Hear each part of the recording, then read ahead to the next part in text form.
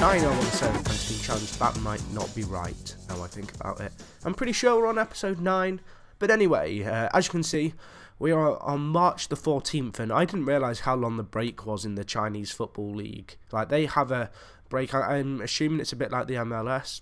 I've never managed in the MLS, but I have a feeling they have a really long winter break. But basically, we've had 5 months without a game. So that's been plenty of time to thoroughly scout out players, really look for the bargains, looking for those regens, and I've done a really good job, I think, of making the most of the money that I got through sales. So here's the transfer centre. We'll go into history and then I'll cover Young So in a second, because he's an absolute beast for us. Where's transfers? Transfers history. Okay, so this is what's gone on during the transfer window. So I ended up releasing all the kind of backup players. Obviously, when I came to the club, there was about 4 or 5 players with 5-star or 4.5-star kind of current ability and potential ability, and then there was a load of players who were half-stars everything. So I managed to release all of them. And a lot of this transferness has been just getting in players who are going to do a job for us. You're going to notice Alonso at the bottom here. I decided to sell Alonso. I got £350,000 for him, which for a 29-year-old striker who's about to turn 30 in our league is like a fantastic bit of business in my opinion.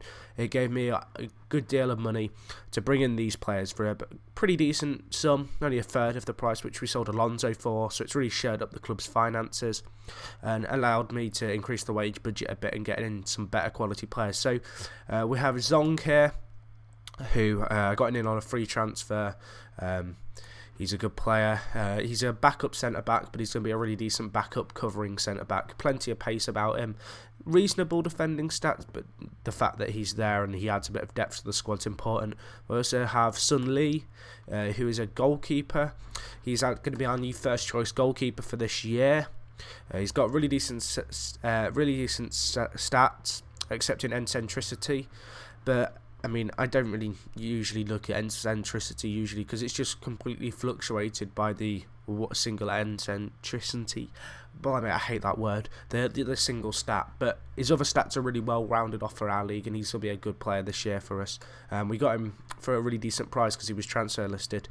We then come to Donkui, who is a midfielder left. He's going to be a backup left midfielder. He's a very good player, good athletic stats, good technical ability. Really, I was just looking for a player with decent acceleration, pace, dribbling and crossing. And he kind of fit the bill as a really pacey winger who's going to be able to ping balls into the box. We then have Yongzi, who is a attacking right mid. I got this guy. He's again another backup player for the squad. Looking at his stats, pretty well rounded off, decent pace on him, and he's got plenty of versatility, so he's a good backup for either wing, which was another thing I was looking for in a player. We then have Xiao Long, who we got for £20,000. He wasn't cheap, but he's a 23-year-old. He's going to be one of our first choice strikers. He's injured at the moment with a back strain, but when he comes in, he'll be a first choice striker for us. Really good player.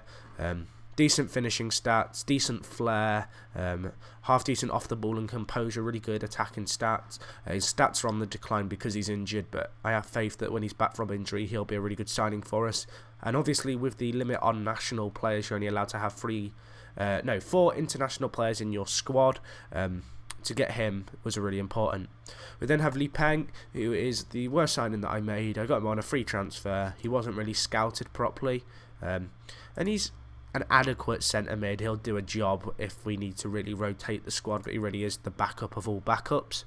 We then have Wang Zhong, who I got for 30k. He was the most expensive transfer this window. Decent centre back, got some half decent stats on him, reasonably young, and he'll be coming in to replace our ageing centre back Zhao Shi, who's currently 33. He's on his way out. He'll be declining this year, so Zhong will be filling in there as and when he declines. We then have Ziquanj, who we got from GD Youth. Got him just as a backup right back. Decent pace on him. Not the best defending stats, but he has something to offer going forward. And he also can play striker, which is, I guess, an additional bit of coverage. We then have Yang Kui, who is another backup kind of substitute player who'll be able to be used in rotation. Not the craziest stats ever, but he has some decent acceleration, some decent pace, and his crossing and dribbling are pretty decent. And then the final player who I'm going to show before I show the biggest transfer of the year is Z. Now, I got this guy for 10,000. He's a regen, and he probably is the best regen that I scouted. I was like looking through players, fiddling with all the little, fiddling with all the search filters myself, as well as letting my scouts go out, and I managed to find this guy.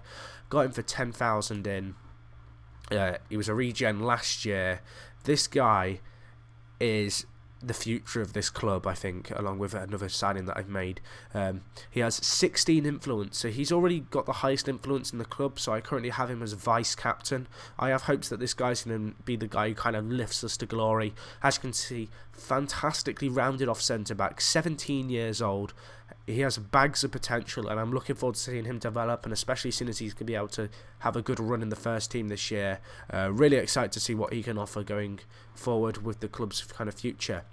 The last signing I'm going to show you is Hung So. Now, when Alonso went out, I was looking for a young replacement striker who I felt was going to fill the void, and this guy certainly does that. He's 17 years old.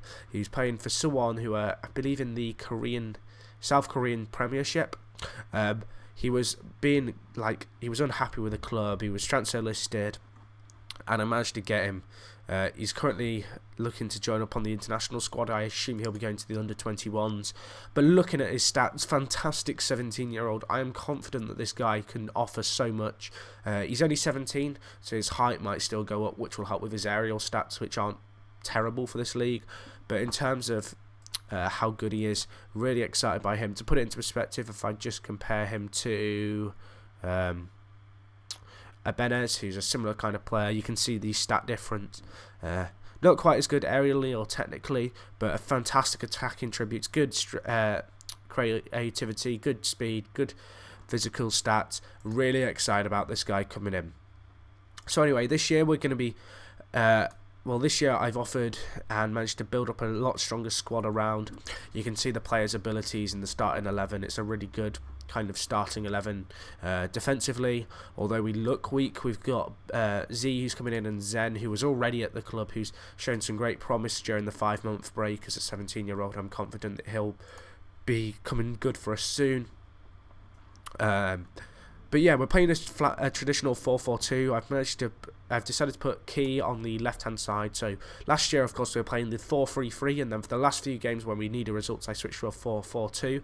And Key had a fantastic end to the season on the left wing, so hopefully he can do that again this year for us. He's going to be playing there. He's a player to look out for in terms of a player who I think can make the difference. It's going to be interesting to see how Alba and Benez do without Alonso. I'm confident of Alba's ability to do well. He's a fantastic striker, really good creative stats, so I have faith in him going forward. We have